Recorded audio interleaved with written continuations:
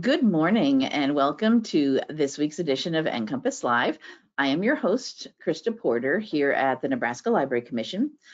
NCompass Live is the Commission's weekly webinar series where we cover a variety of topics that may be of interest to libraries.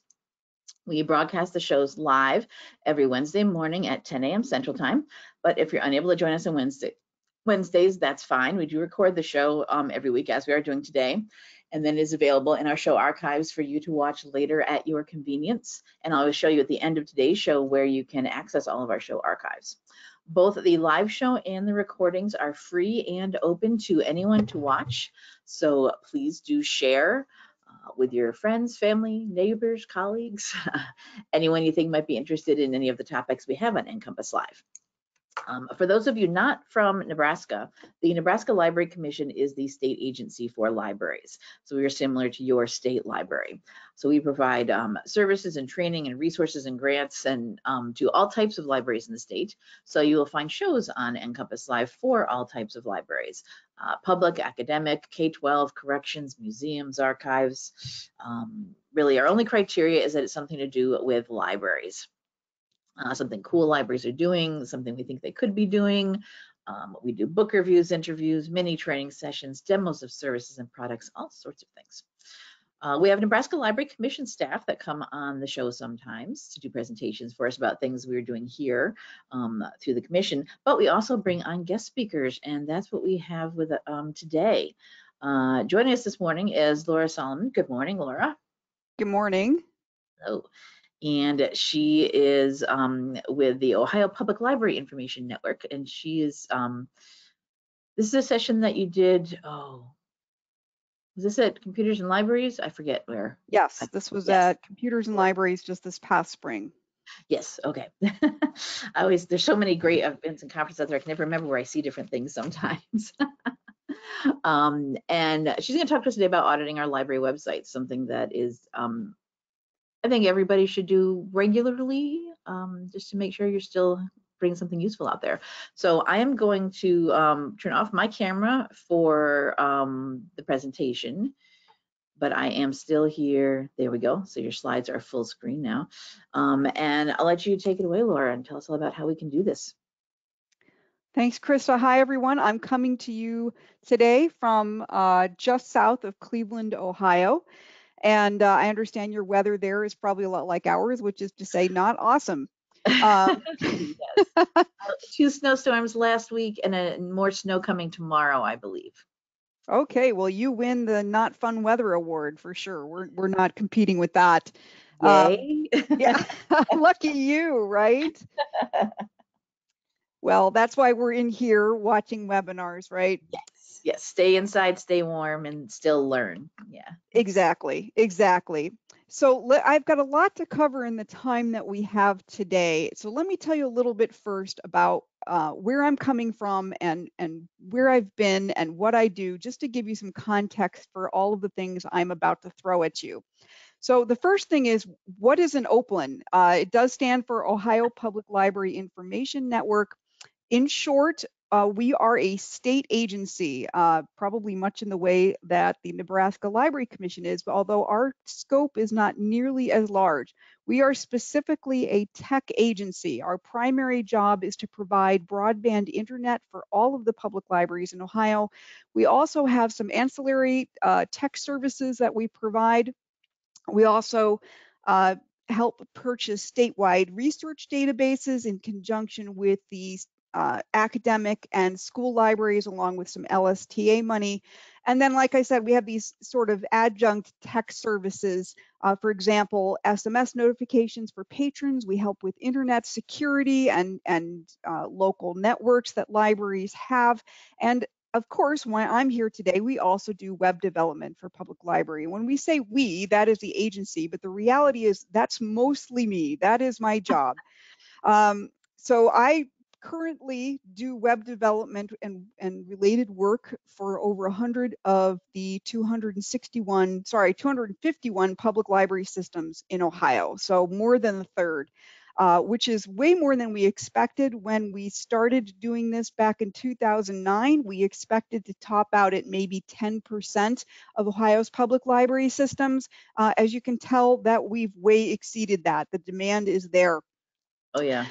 So here's who I am in brief. So I've been doing this for a long time. I have been doing this since the days of GeoCities and before. For those of you Yes. who remember GeoCities, so I'm dating myself here for sure. I'm currently a World Wide Web Consortium certified front-end developer. And perhaps most importantly, I have built a lot of websites, folks, easily 200 or more. I would say at least 150 of those are for public libraries. So all of that is to say that I have seen an awful lot when it comes to public library websites and just library websites in general, because I have been asked also to talk about school and academic sites, although that's not my focus.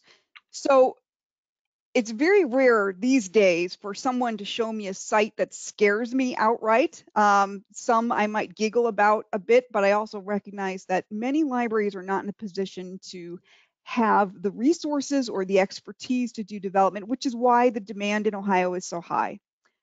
Because we do have some big metros like Columbus, Toledo, Cleveland, of course, where they either have in-house specialists doing this work or they outsource it to very large development companies. But for the most part, my job has been to work with small and medium-sized public libraries. And so I have definitely seen a lot of things. And one of the things that I do also as, again, an adjunct to what I already do at Oakland is I also provide audits. So a library, any library in Ohio can ask me and say, hey, Laura, would you please take a look at our library's website and give us a written report? And so that is what I do. It's a free service that we provide to public libraries as part of our mission. So when I do an audit, I actually audit a lot more than this, but we have a limited amount of time today. So I can't even share all of the categories that I look at or all of the criteria, even in the categories that I am going to cover today. So I want you to think of this as maybe the highlight reel. These are the things that I think you should be looking at if you're just starting out, especially. And so these are the things I'm going to cover, but this is not, at least for me, not the most formal thing I've ever done. And I actually appreciate engaging directly with folks. So if you have questions, comments, experiences, please put those into the chat. Don't feel like you're interrupting me at all. I'm pretty good at interrupting myself, reading the chat, putting myself back on track. I do it a lot. And so don't worry. You can ask at the end, obviously, but don't feel like you have to. Sometimes it's honestly either easier for me to derail the train while I've already at that station. So, Mm-hmm. that's fine. And if you have Yeah. commentary experiences, plunk those in as well. Yeah, type in the questions whenever you think of something. I'm watching it. We'll grab it as soon as we can. We don't want you to forget, and that you wanted to ask about something or comment about something later. Do it when you're thinking about it, and we'll keep an eye on it, and we'll have a back and forth here, definitely conversation going. Perfect. Thank you. And also, if you have, I keep saying the word experiences, but I mean that because sometimes the best way to learn is from other people besides the person who's yammering at you, so to speak, for an hour. So if you have information that's valuable or experiences, put that into the chat too, because it's always great to hear that from other people. So the very first thing I want us to be thinking about is speed. How fast does a site download? Now, I told you before that I've been doing this a long time, since the late 90s. And I can tell you back when I started and for some time after, my main problem when it came to speed was 56K modems. So if you're thinking Laura's really old, you might not be wrong. We're So experienced. We have that's right. in Thank you. yes. I am highly experienced. I'm going to say that from now on. So back in the day, with 56K modems, which was about the best most consumers had at home, this was a huge concern. How fast does a site load? And then, of course, we got broadband internet. We got in libraries, we got T1s. At homes, we got ISDNs, we got all kinds of stuff. And eventually now most of us are running on, fiber. But the thing is that even in some homes, that's not realistic. Not everyone has still broadband internet at home or good broadband internet at home, depending on where you live. And perhaps even most importantly, our home connection is not always the primary connection if we have one that we even use. So let's talk about this a little bit because speed matters a whole lot. Think about this. Companies like pretty much any website you could think of that sells something. Let's take Amazon because that's the mothership of selling things. These kinds of companies, when they take a look at how fast a site loads for the end user, they are working really hard. Their engineers spend a lot of time optimizing that site to shave milliseconds off of the download time. And the reason that they do this is because the longer people wait, the more likely they are to disappear and not buy something. The job of a commercial website is to get people from point A, seeing a product, to point B, actually checking out with that product as fast as possible. So speed is tremendously, tremendously important. If you think it's not important for libraries, you're going to need to think again. We'll talk about that in a minute. So this hopefully does not surprise anyone at this point. Since 2015, less than one, well, back in 2015, let's say, less than 1/3 of internet traffic was mobile. It's hard to imagine that now because since 2017, it's been increased by 75%. And now, if you ask a lot of people how they primarily access the internet, I assure you it's not through a desktop computer and it may not even be through a laptop, it's through mobile.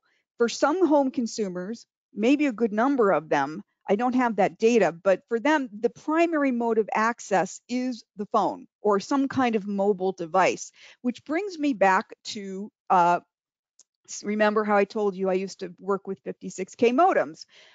I always like to hold up a phone and say, this is the new 56K modem because it is not as fast as your home connection. It's pretty good depending on where you are at the moment, but it is still not as great as really good high home internet. But all of that leads to this important tidbit of information. The average time it takes to fully load the average mobile web page is somewhere between 15 to 22 seconds. Chew on that for a second. Hopefully not 15 to 22 of them, but think about that. That's a long time in internet time. But research from Google, which of course has access to pretty much all of the internet data in the world, has found that more than 50% of people will leave a mobile page if it takes longer than 3 seconds to load. If your site takes more than 3 seconds, more than half of your audience is already gone. And it doesn't matter if you're selling something or not.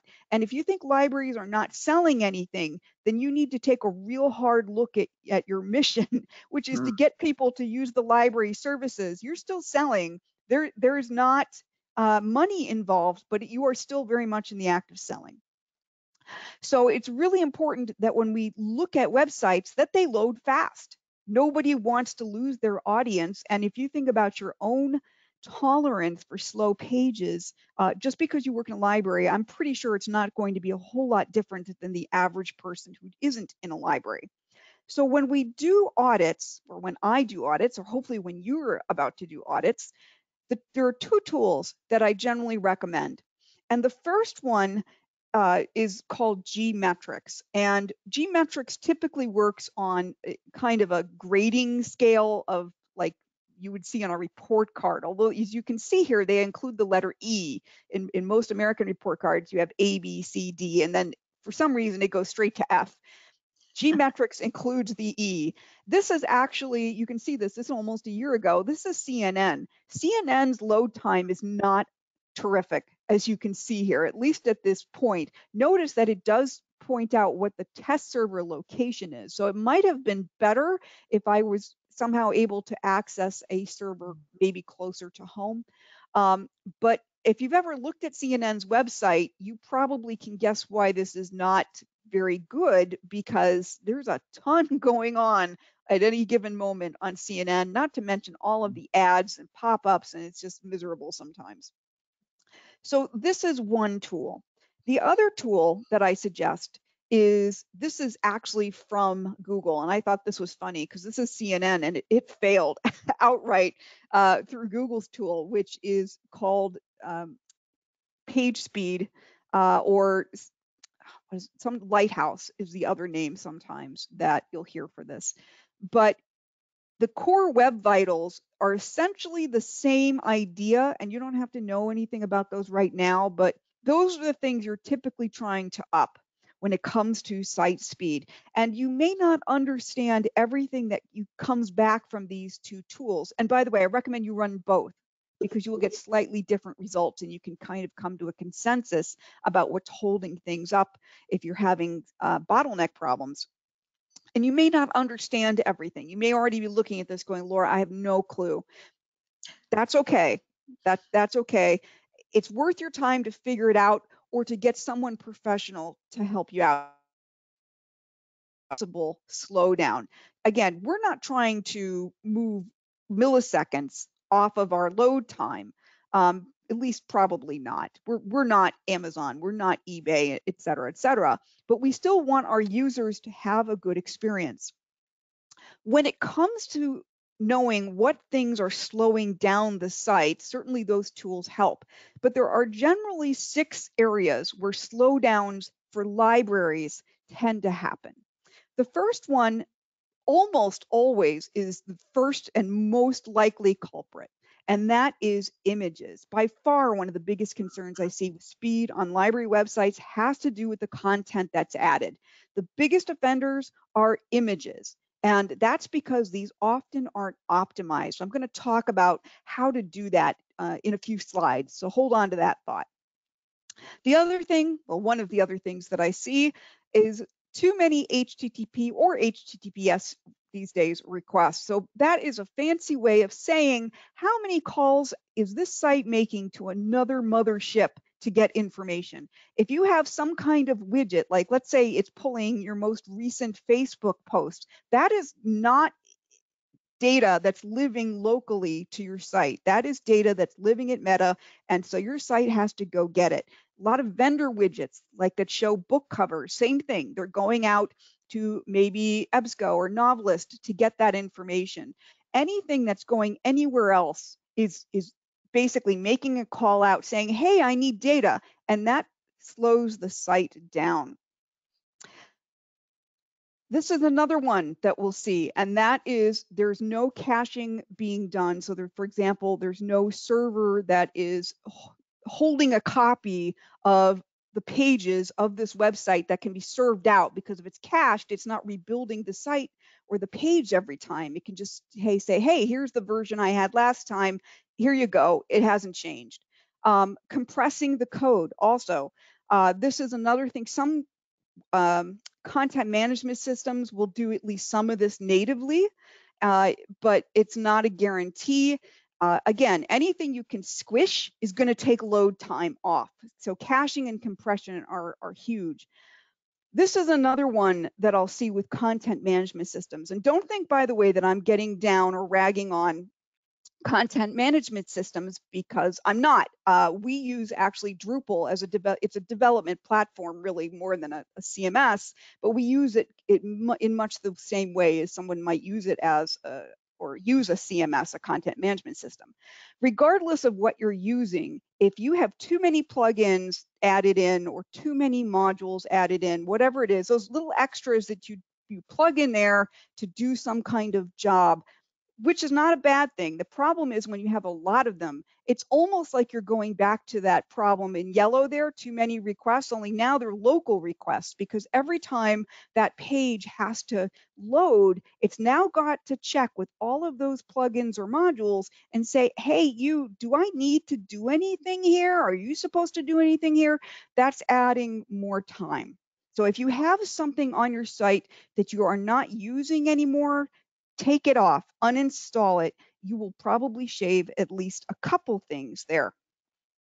Another problem is the server. The kind of server that your site is hosted on really does matter. And I don't mean which company makes the server, but what that server is also hosting. Now, even if it's inside your library, if you have your own local server, first of all, you got to maintain that, which isn't fun for anybody as far as I'm concerned.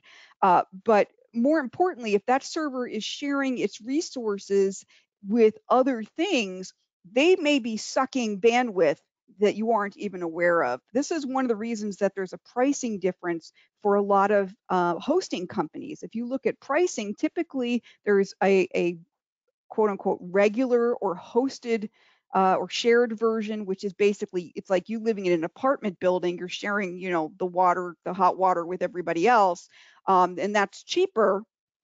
Or there's a dedicated server where you're not sharing anything and you've got all the stuff. It's all yours, all the things. That's way more expensive, but it's also way more efficient for your site if you're the one who has the dedicated resources.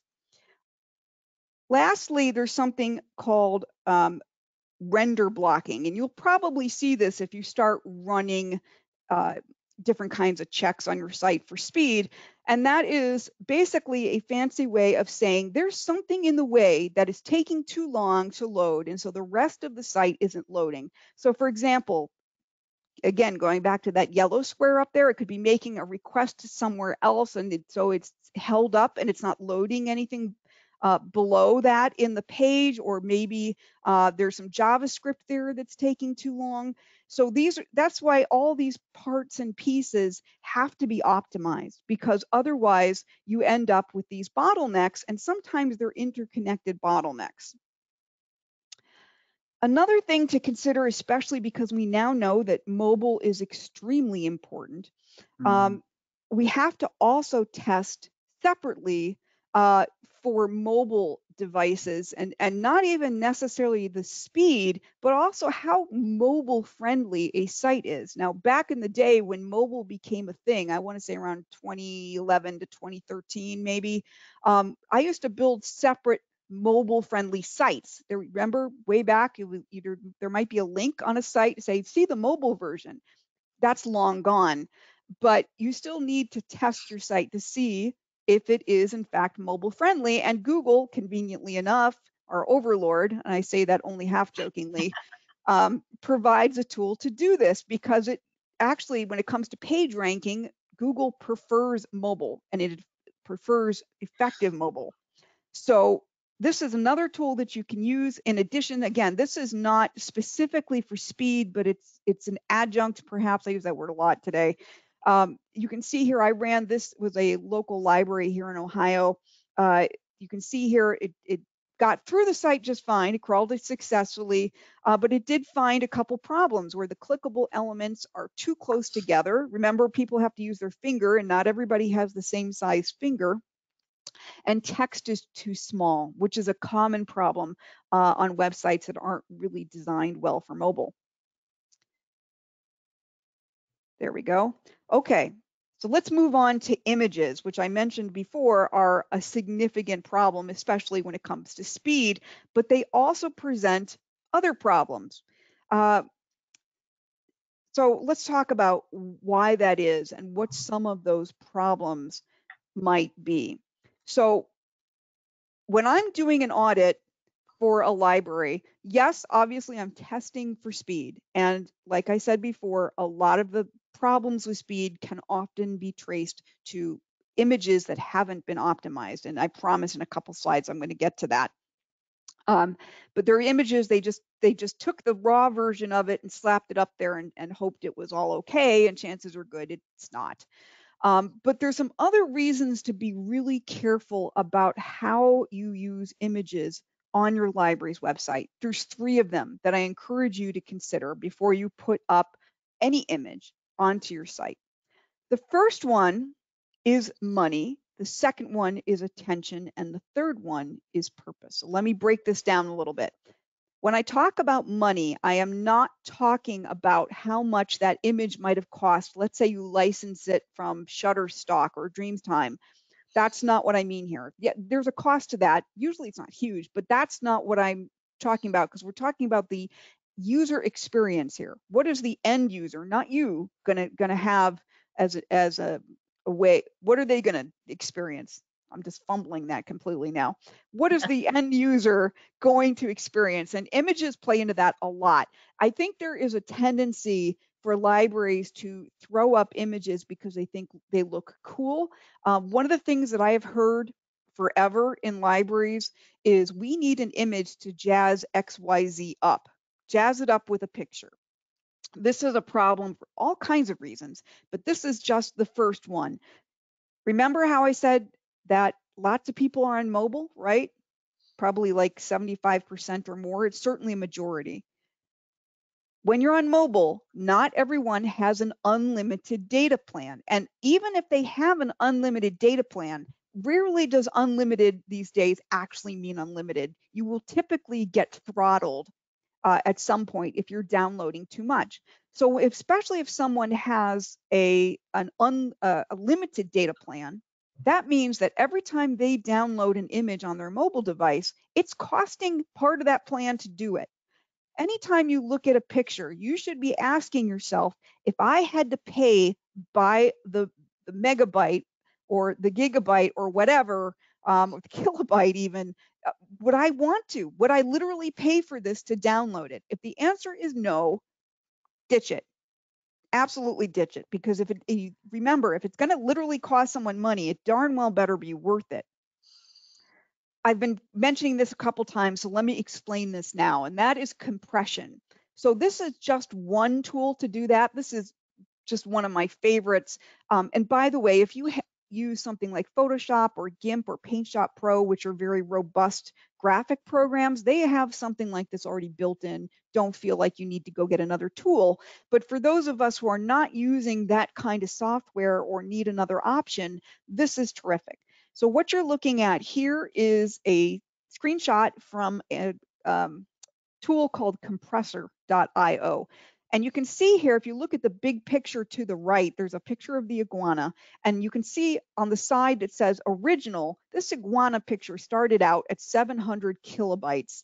But then after it was compressed, it was only 250 kilobytes. According to their math, that's a 64% file size compression. So it's going to download much faster because it's been compressed.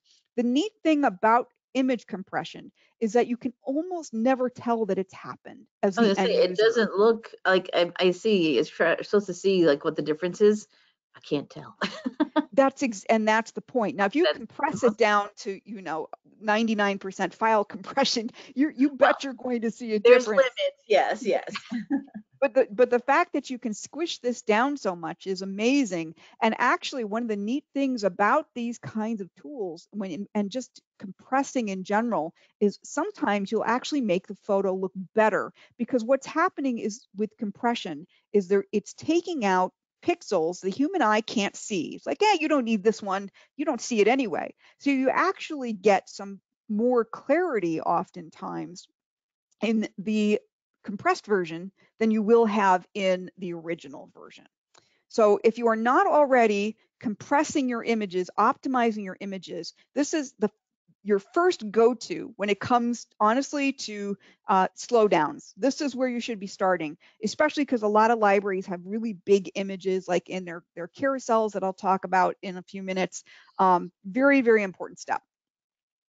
Secondly, images cost the user attention, not just potentially money, because it takes time, even if it's milliseconds, for someone to see an image and absorb what that image means, what the context is.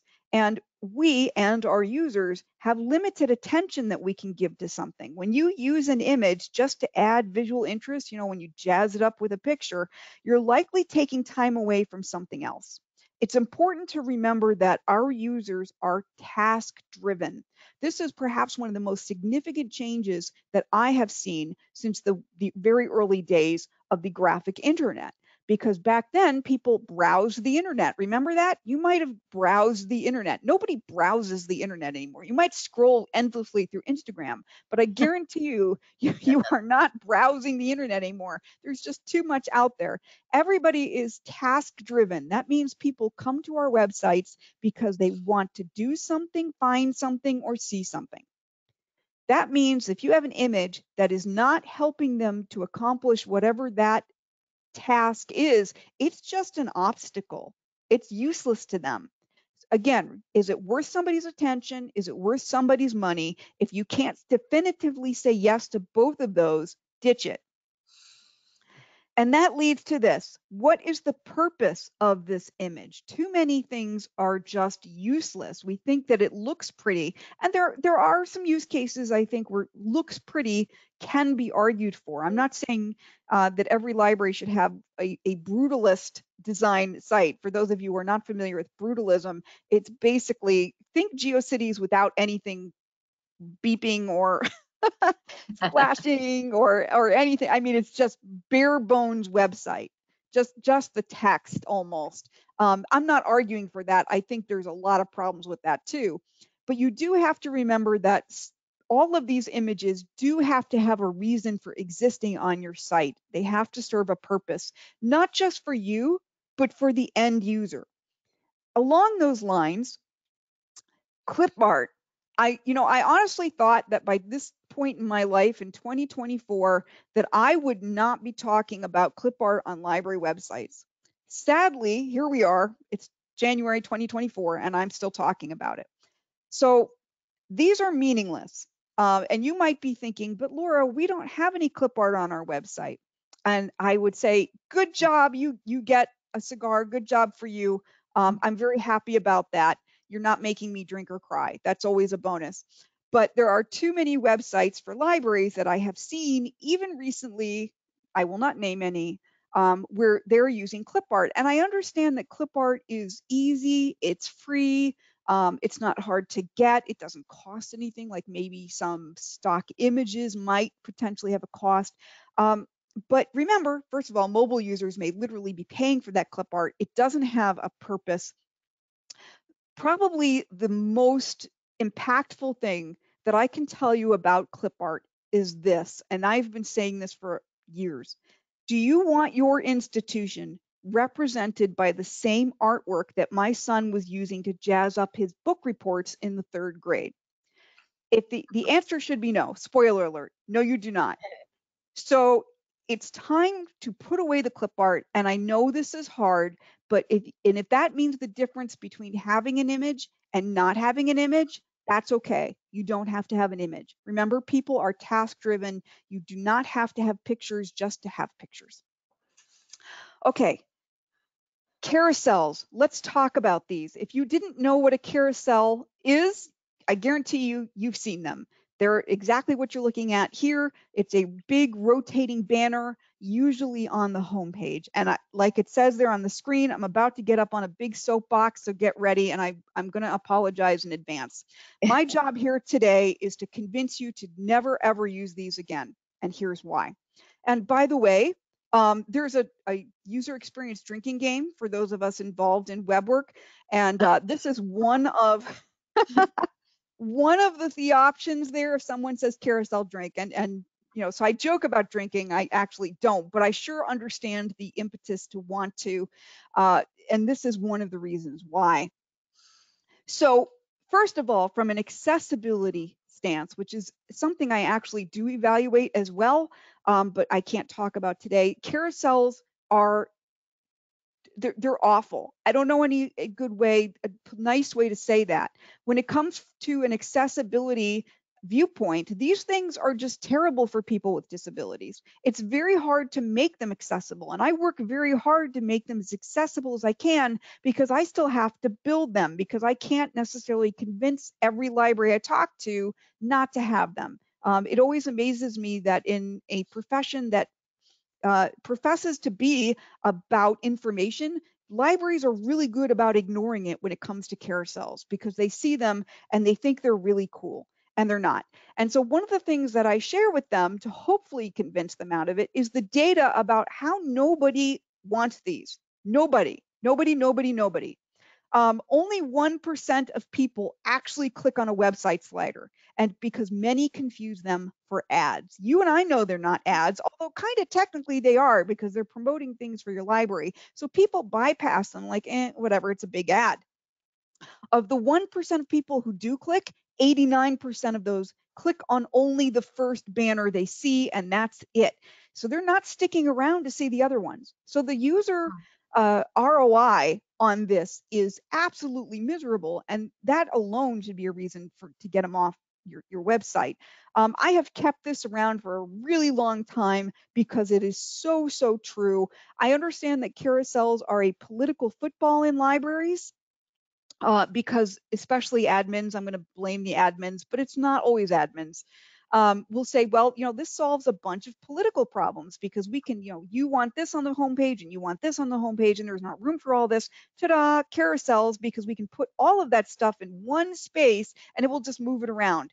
Well, we already know why this is a bad idea. So, but if you can't avoid them, which is, the story of my life, because I am forced to keep building them, there's a few rules that you should use. First, there should be 5 or fewer. And this is not my saying that. This is Nielsen Norman Group, which is the largest think tank on the net. They've been doing studies on user behavior for decades now. They're pretty much the gold standard when it comes to studies about how people use the web.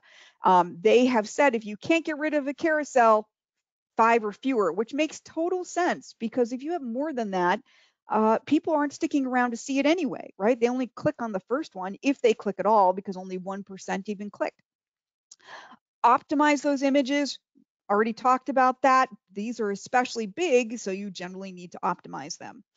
Lastly, and this is a hard sell, I'll tell you, because the main reason that I have found that libraries want these to begin with is because they look quote unquote cool because they rotate, they're animated, which is funny because that's actually one of the main reasons people ignore them is because they rotate, because they look like ads. We have been trained as a society from very early on in the days of the internet to think that anything that moves is an ad.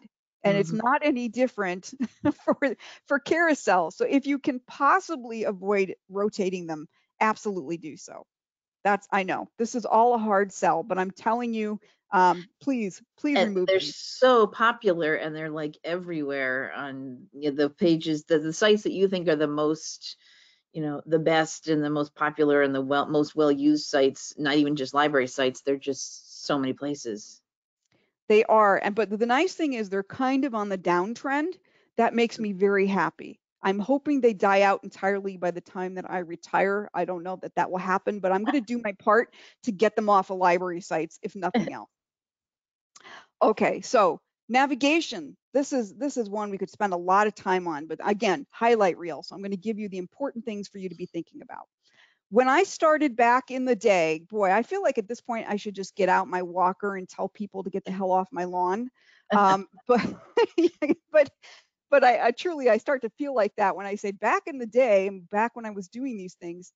So back in the time that I started doing this work, there was actually recommendations about how many options should be in your main nav. And for a long time, I followed those, not understanding or maybe not knowing, like a lot of people, that there wasn't actually data behind that. The main recommendation that we would typically use was 5 to 7. It turns out there actually is not any real magical number. That was all made up. But here's the thing. While you might think that gives you free license to be, oh, we can add whatever we like and however many options we like to our main navigation, that's not really true. Because you have to be very wary here of something called cognitive overload, which is just a fancy UX term for you're making people think too much, and the more people have to think, the more likely they are to not bother with you at all. So you are gambling every time that you add an option. That means that even though you might theoretically have the ability to put as many things as you want into the main navigation, you do have to look at your use case and maybe skim that down as much as you can. which seems almost counterintuitive, because if you look at things like eBay and Amazon, they've got tons of things, but they're also a very different entity than any kind of library, and they operate in a very different way. So it used to be that people in libraries would say, well, Amazon does it, we should do this. That is really not the case. That's apples and oranges, truly. So be very careful about how many things. Take a look at your nav and say, is there anything that we could get rid of or subsume to something else as a child page of something else? Does this thing, history of the library, really need to be at the top level of our navigation? The answer is almost certainly no. See what you can do to reorganize your nav so it is more is skimmed down, trimmed down. Here is something, this term mystery meat, you've probably heard it before in relation to maybe your school cafeteria where you didn't know what it was you were eating. And that is where this term or phrase originated. But it actually came into widespread use in the web industry in the late 90s. An author, his name was Vince Flanders. He stopped doing things around almost a decade ago, but he wrote a couple of books. He actually used this term to apply to things on a website where you would click it and not know what it is, just like you would eat that meat in the cafeteria and not know what it is. People don't like mystery meat navigation. All of the examples I'm showing here, like links and resources, info or information, these don't mean anything. People want to know what they're going to get before they click, just like you want to know what kind of meat you're going to be eating before you actually bite into it. If you have something along these lines in your navigation, you need to rework this, and you need to think very hard about what it is you're actually offering people. Breadcrumb trails. Here's an example here. This does originate with the whole idea of Hansel and Gretel and having a trail of breadcrumbs to help you find your way home. That's exactly what this is, and it is very much in use in websites, and hopefully it is in yours. This is a really important navigational piece that you should be aware of. People will go as far as they need to into a website, as deep down the rabbit hole as they need to go, if they know where they are, because breadcrumbs provide context about where a user is and where they are in the whole structure of your website, and allows them to access other parts of that structure directly. Like you can see here, each one of these is probably a link, staff directory, about us, or at least about us and home. So they can click on those directly. They're not scared to be in the rabbit hole because there's signs telling them how to get out of it or to get to other parts of the site. There are three other things about navigation that I would like you to think about when you're doing your audit. And the first one is location. And I don't mean the location of your library, the location of your site. I'm talking about location of elements within your site. Sometimes libraries think that they can be very creative and put things in non-standard places. I hate to tell you this, but there are actually pretty strict rules from a behavioral standpoint about where certain things belong on a website. For example, logo. Always a logo top left. Always, always, always. Unless you are an artist or photographer with a very artsy, unique site, and that matches, that tracks for that profession, your logo should always be in the top left. Search should always be in the header. There aren't exceptions to these that work well or work at all. That these are just things that they go where they go, and that's all I'll say about that. Redundancy. This is something that dates back away also, but I know it still exists. I literally saw it 2 days ago on a library website.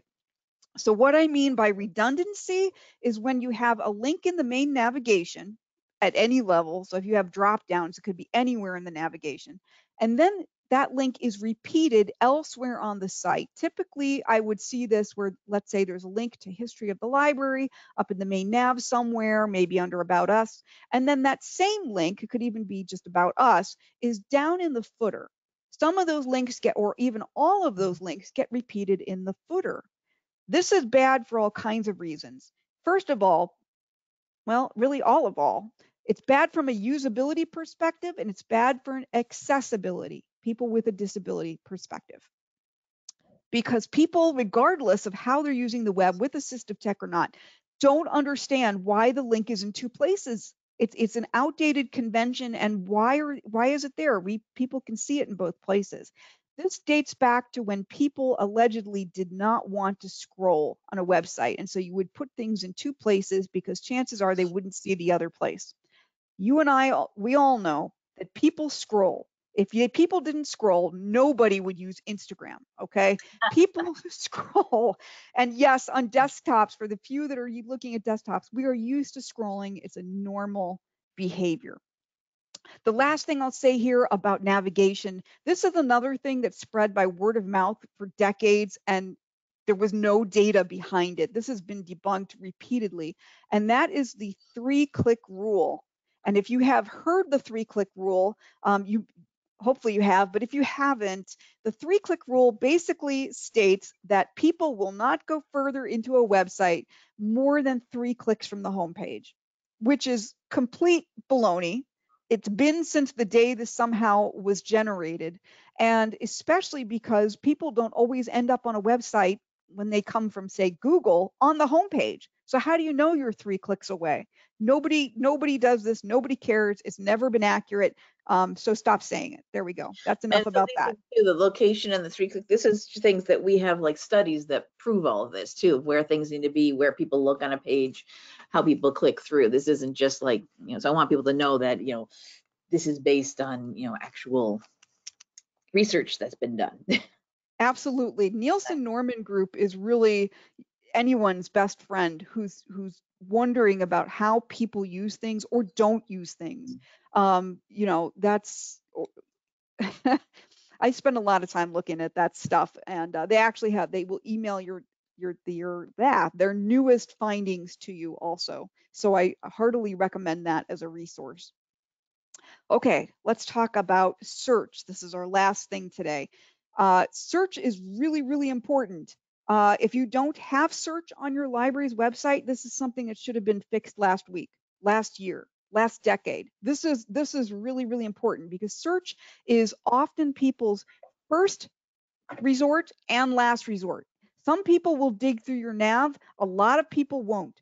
So even if you have a really, really well designed and organized main navigation, people often will skip it and go straight to the site search. Also, with libraries, one of the main things that happens, and maybe folks here can attest to this, is that people will also think that the search searches the catalog, which makes sense. That it's like, oh, there's a search box, it's a library, let me see if I can find my book. So this leads to other issues that libraries have to contend with as far as search. So some libraries, what they will do in trying to address this, let me show you these two different things. If you look to the bottom right, you'll see here, this was an example I pulled from a library trying to address this problem where they have a search specifically essentially for the catalog and another one for the website. In theory, this kind of makes sense, except that this is actually a big no-no because this increases that cognitive load. As soon as you start making people think about which option best fits their use case, you've lost them. Some people will go this far and be like, oh, website. There's a lot of text here for search also. Aside from that, we don't want to give them more than one thing. Up on the upper left is an example. It's one of our older sites at this point, but it demonstrates a good way to deal with this. And you can see here that there's a drop down. This is not particularly complex, where they can search for different things, and it's all in one box. And you can also see, by the way, we don't use the word catalog in this search feature. It will often get put in the main navigation. But believe it or not, we don't use it in search whenever we can avoid it because data also says that library users don't always understand the word catalog, which that blows my mind, probably yours too. But there's data to back that up. Library jargon that we use, it's been an issue forever. Yep. And Exactly. for some reason, we just can't get out of it, I think. I don't know why. We keep talking about it, but people still keep using it. Right. That's exactly right. Interlibrary loan, or ILS, is of course another one. Nobody knows what that is. There's all kinds of examples I'm sure that we could think of. but we try to avoid the word catalog, at least in search. We still generally will include it in the main nav when we work with the library. It's very hard to get away with not having it there. Research databases, by the way, there's a huge one. We've all been struggling with that jargon for ages, and there's no good replacement that I know of. I've talked to librarians from all across the US, and nobody seems to have a good replacement for this that patrons really understand. This is a more recent one that Nielsen Norman found. It's less than 10 years ago. It was, for us at least, it was a fairly new bit of research. And as soon as we became aware of it, we immediately started removing this from our sites. We had been using placeholders in all of our sites for some time because we thought they were helpful. So what is a placeholder? You can see it here circled in the red. The idea is that it's some kind of text that is in your search field already with the intent that somebody will click there, and typically that search text will go away and they can start typing their search.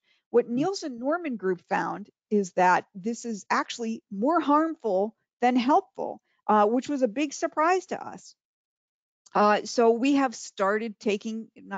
we have a long time ago, taking this out and just leaving a blank search field. So if you have a placeholder, this is hopefully an easy fix that you can do while you're doing your audit, is to get rid of this, because people don't understand necessarily that they're supposed to click in there or what they're supposed to do when it has text already in it. I mentioned before that search has to be in the header, at least above the fold, which is an expression that actually comes from the print world. But when we look at, say, a desktop or a laptop scenario, it means without having to scroll. So that's above the fold when we start talking about digital. But at the very least, it has to be near the top of a site. To tell you a little anecdote, several years ago, we had a library come to us that wanted a new website. They were a new client, and they were insisting that they wanted search in the footer. They did not want it anywhere near the top of the page. And after some discussion within our agency, we declined to take them as clients. We decided that we didn't want our name associated with that. Just because you're a library doesn't mean that we're going to do that. We don't want people to think that's how we handle websites. And because we also, by the way, don't make a profit because we're a state agency. So we're not required to take on libraries as clients. Fortunately, that was enough to make them rethink their position, and they decided that they would live with it being where it was actually supposed to be. So the search is supposed to be up top. Remember, first and last resort. So people need to know that it's available. A neat tool that you can use as part of your audit is, again, Google, right? Google's everything pretty much, it seems like. But Google has a neat little tool that will tell you what people are searching for when they look for you specifically. So this is Germantown Public Library, a small library here in Ohio, and I threw this into their interface just to see what came back. And you can see the vast majority of the options that people were inputting to Google to find this library, you know, Germantown Public Library, Germantown Library, so forth. But the two most interesting pieces here for me, even though they didn't get many clicks, but this still lists them in descending order, is you can see down at the bottom, Germantown Library hours and Germantown Library jobs. They don't have a ton of clicks, but this is also a teeny little library. So I'm not expecting them to have a ton of hits for those pages. So what does that say? If you're doing an audit, it means, well, maybe we need to be prioritizing the things that people are actually looking for. Something to consider. Yeah. This is a neat way to really focus on how people are using your site.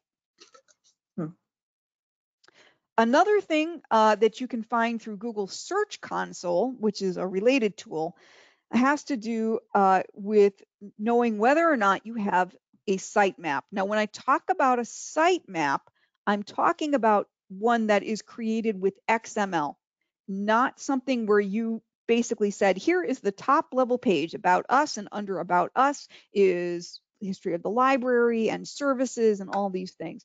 A human-made sitemap is not the same. One that can be read by a human normally is not the same as what Google actually wants. And the reason that Google wants this is because it's a structured representation of your site's content, and it can index it better. You get a more thorough indexing by the Google overlords if you have an XML sitemap. So this is something that you should consider adding. If you're using a content management system, it almost certainly has an option for that, or something you can add in that will do that. So this will definitely help your stuff get found better. So to sum up, and then I'll take questions because I'm sure hopefully there are some, but the big things to remember today after everything I've just yacked about, remember that there are actual rules. And I try to emphasize this every time I talk about web design to libraries in any way, because so much of the early web people are still holding on to, and it's almost always anecdotal. Just like when somebody says to me, well, Mr. Smith told us at the reference desk that he didn't like where this button is. That is not data. One of my favorite sayings is anecdotes are not data. So your anecdote doesn't compare to the actual studies that have been done on behavior by users. So remember that there are rules, just like certain I told you today about where your logo should go, where the search should go. You shouldn't have placeholders. These are all based on data. These are not things that I made up just because I feel like being mean today. This is another thing. Your website is not a special snowflake. I know, because I also have a library degree, that libraries are taught to consider their communities when they do collection development, which is absolutely right, and you should continue doing that. The problem is that that philosophy does not apply to websites, because websites have a user interface. If your site operates way differently than, say, anything else online, and people have to learn how to use your website, some of you may be old enough to remember, we used to have to teach people how to use library websites. They were actual programs on Event Calendar, how to use the library website. You never, ever want to be in a position to be doing that anymore. Your site should not be a special snowflake. So when you're doing audits, remember that. You don't just bypass something like, oh, well, our patrons want this. No, they don't. No, they don't. That's anecdotes. People have normalized standard behaviors, and they need to be accommodated when you're working with your website or working on your website. So that's a lot. And that's only part of what I do in an audit, but the things I think if you're going to get started with auditing that you should probably focus on the most. So I'm happy to take comments, questions, tomatoes you want to throw at me, whatever you got. Snowballs as this season. That's right. Well, I've got my own snowball, so I'll pass those on. Thanks. Yeah, does anybody have any questions? Type into the question section of your GoToWebinar interface. It is a little after 11 o'clock, but that's okay. We will stay on here as long as anyone has any questions, get all your questions answered before we do wrap things up. So if there's anything you wanted to know more about, anything you were confused about, want more clarification, if you have anything you want to share about what your libraries have done as far as doing an audit of them, or struggling with anything on your website, type into the question section. We didn't get any questions as you were talking, but that's okay. People are just very okay. So we do have one question. Okay, we got some Okay. coming. Wait, okay, here we go. Now of course things come in. Thank you for a fun and educational presentation. Great. Oh, and someone says, appreciate all the resources you shared as well. Yes, something I'll mention, the slides will also be available along with the recording later too. So you'll have all of this information, and any of the links that are on here will be available to you as well. The question we have, and I think it will be specific to where you are, Ohio. Someone wants to know, what is your availability and cost for consultation?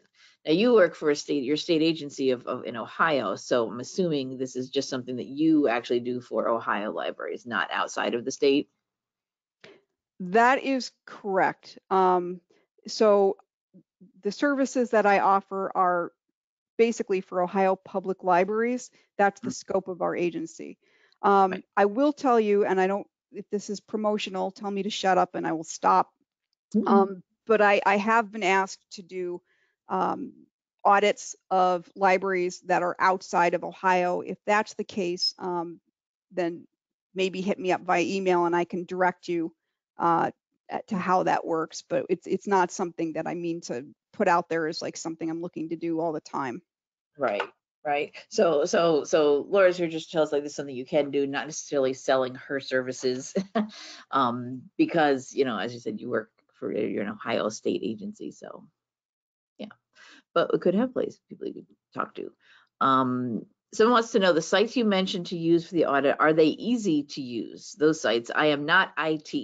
This is something we have here, and you mentioned too that you do this mainly for the small and medium-sized libraries, and that is a big thing we have here in Nebraska. Most of our libraries all are small, one person, only a couple of people running them, so they do need something that they can easily jump into.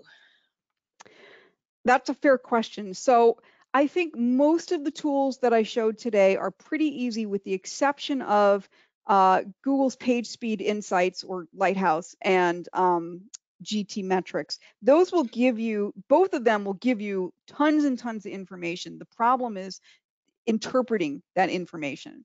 And I understand that. So at the very least, you might want to put your site through those tools to give you some idea of how you're doing. If you don't have the resources to fix it, at the very least, you might want to be thinking about some of the other things that I mentioned, even if you can't interpret the reports. Are you optimizing your images? Do you have plugins that you're not using anymore? Those are fairly easy fixes for the most part and may take Yeah. some time off your speed.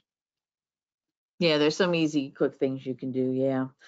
We do have a question about something that we offer here in Nebraska, and I am actually going to I'm going to pull presenter control back to my screen because I did want to show. I planned on talking about this. So thanks to Deb for that question. And someone says, great information. Thank you so much. A lot to think about. Yes. The questions, and of course, as you see here, there's a carousel running on this page. Let's just not talk about that. Anyway, here in Nebraska, for Nebraska libraries, we do have our Nebraska Libraries on the Web project where we host WordPress sites for, it says over 114 libraries in Nebraska. We don't have library systems in Nebraska, but each library has its own individual entity. We have about 270 something public libraries in the state, and 114 of them, we are hosting their websites through WordPress through this project that's been around for, I don't even know how long, a long time. And the question is, what are your thoughts on our shared WordPress server? Because this is something where we host them on a shared server here through the Library Commission. Now we have staff that are in charge of this here. So, and then the libraries just have their sites so we do the back end of all of this.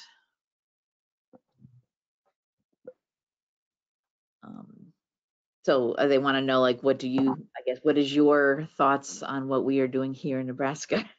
Oh, okay. Well, I haven't looked at this service at all. I think Yeah. the fact that you're providing ready-made sites, that's always a good thing.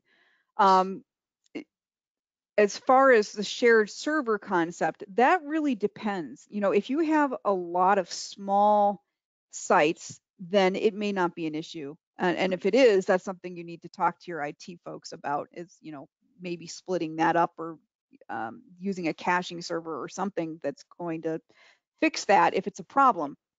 There's nothing inherently wrong with a shared server. It can be an issue if you're sharing the server with a resource hog. So for example, and this isn't happening, but let's say that, Toledo is sharing a server with Germantown, and Germantown is that tiny little library I was showing you the search options for. That could be a problem. Toledo is far, far bigger, and I'm sure gets way more traffic than Germantown ever would. I can tell you for an organization that I do the website for, it's a tiny little organization. It's on a shared commercial server, and I have no way of knowing what else is on that server, but I can tell you the organization site is pitifully slow. There's nothing I can do about it because it's on this server, and again, nothing else I can do about it, so we're stuck with it. If you don't have to be stuck with it, don't be. That's all I can say, but it might be perfectly fine there in Nebraska. Yeah, and this is something, it is, yeah, as you said, it's not the big libraries that are coming to us, Edgar, Omaha, Lincoln, the big cities. They've got their own thing going and it's great. This is the littlest ones. And we have multiple servers that we have for various things here through the Library Commission. So, I mean, we're the state agency running and hosting this here. And our staff are, I don't believe we've ever had any issues with that because, yeah, I've never heard of any particular library overwhelming the system. We do have, and I'll mention regional library systems. Here's our Central Plains library system. They are not library systems like in other states where libraries become members of them. They are more an outreach from the commission, a regional person. Like I was talking as like a boots on the ground, where to do training and consultation, helping libraries do their job. They don't become members of it. It's just like another arm of us here at the Library Commission. But they have their websites through this Nebraska Libraries on the Web project too. Cool. This is just one of them, our Central Plains for the middle of the state of Nebraska. And we're always getting new libraries added to it. And I should mention, it's so interesting that we're doing this session here today. And I'm going to go to our NCompass Live website now and show you. Oops.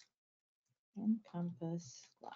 If you use NCompass Live in your search engine of choice, whatever you like to use, it will always come up with us, our main page and our archive page. So far, we're the only thing called that on the internet, as far as I can tell. So nobody else is allowed to use that name. But if you go to our main page here, you will see actually in 2 weeks, we are doing a WordPress website refresh session. Which will probably be something very similar to here, talking about auditing, looking at different ways to present content, how to update things on your WordPress sites that either you have yourself or that we host for you. So I think this would be a nice kind of companion session to today's doing the audit. Cool. Yeah. So this is our pretty sweet tech. Amanda Sweet is our technology innovation librarian. She's in charge of our Nebraska Libraries on the Web project. And once a month, she comes on NCompass Live. It's always the last Wednesday of the month to do something techie related. We have techie related things other times during the month sometimes, but always the last Wednesday of the month is her session. And for January, this is what she's doing, a WordPress website refresh session. You can see our next one will be February 28th. Yeah. All right, does anybody have any other questions? I don't see any new ones coming in while we were just chatting here. But if anyone has anything desperate you want to ask of Laura, type into the question section. While I'm waiting to see if anything comes up, I will show you here. So this is our main page with our upcoming shows, but our archives are right here. There's a link at the bottom right underneath them for our show archives. Most recent ones at the top of the page. Today's show will be up there by the end of the day tomorrow. WordPress, not WordPress, as long as GoToWebinar and YouTube cooperate with me. There'll be a link here. There'll be a link to Laura's slides. You can send them to me whenever you get a chance, Laura. Okay, will do. And everyone who attended today's show and registered for today's show will get an email from me letting you know when the recording is available. We also post out on our social media. We do have a Facebook page for NCompass Live.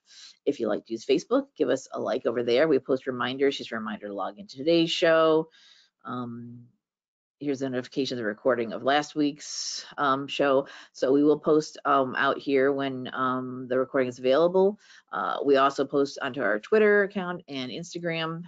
We use NComp Live, a little abbreviation hashtag for the show. So we'll get announced out there and then also push out onto our Nebraska Library Commission mailing lists when the recording is available. Where am I here? There we go. While we're here on the recording page, I'll show you there is a search feature. If you want to see if we've done a show on any particular topic that you might be interested in, you can search our show archives. You can search all of our show archives or just the most recent 12 months if you want something very current. That is because this is all of our show archives, and I'm not going to scroll all the way down, but as you can see, this is a very long page. If you can see the little the scroll bar. Speaking of scrolling, as you were earlier, Laura. This goes back to when NCompass Live first premiered, which was in January 2009. Wow. So yeah, this January 2024 is the beginning of our 16th year of the show. which it blows my mind every time I say that. but but we have all of our show archives here. We have them all on our YouTube. So just pay attention when you are watching an old show to the original broadcast date. They all have a date, so you know when it first happened. Some of the shows will be great, good, stand the test of time, be good, still useful, but some things will become old and outdated. Resources and services may have changed drastically or no longer exist anymore. People may work at completely different libraries than when, or organizations than when they presented to us with us like 10 years ago. Links may be broken. We don't have a lot of staff here to go back and double check links necessarily, so you might find some things broken out there. Let me know if there is. We can always fix things on the fly, but just pay attention to those broadcast dates. But this is something libraries do. We keep things for historical purposes, and as long as we have somewhere to host all of our archives, which right now is on YouTube, we will always have the full archive out there for everybody. All right, so I didn't see any questions coming in, so I think we will wrap it up for today. Thank you, everybody, for joining us. Thank you so much, Laura, for being here today. This is really great, useful information. As you said, yes, there's a lot. You're very welcome. I hope that people find it useful and they can at least use it to get started with an audit. Yeah, absolutely, absolutely. But do reach out to her if you have any other questions, and sign up for our upcoming shows. Next week, our show, I mentioned a week, in 2 weeks is the Pretty Sweet Tech, but next week's show, up next week, is our best new teen reads of 2023. This is Sally Snyder, our coordinator of children and young adult library services here at the Library Commission, her annual wrap up of new books for middle and high school levels that she read in 2023 that she thought might be of interest to you. I know people look forward to these. This is her teen reads one, and if you look at our archives, she did her best new children's books list back in November, so that's her companion show. The recording's already out there. And then she also has her summer reading one that she did in December. Those are her 3 end of the year sessions that she always does with book lists that you can use for children's books, next year summer reading, and now teen. So please do sign up for that show and any of our other upcoming shows. There's all of our February ones already on the calendar. So thank you, everybody, for being here. Thanks, Laura, and hope we'll see you all on a future episode of NCompass Live. Bye-bye.